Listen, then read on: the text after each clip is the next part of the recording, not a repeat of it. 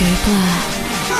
Stars. Gossip. Hype. Was there anything in this film that didn't make it in? Because I imagine you had a lot of scenes to go through to try and squeeze in. There's a lot. In fact, we talked about with the DVD, we could actually release a whole other cut of the movie with all new jokes. Are you serious? I'm not kidding.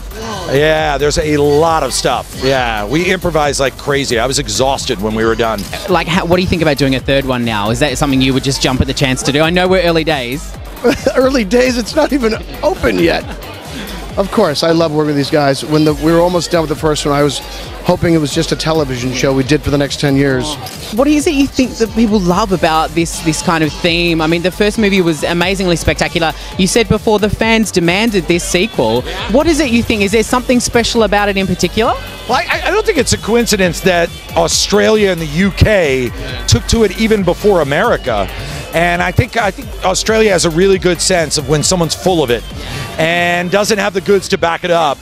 I got to give it up to Australia. You guys have a good nose for that. So I think that's really the heart of it, is these guys are pompous, they're full of themselves, but they're not that great. And I think you guys get that.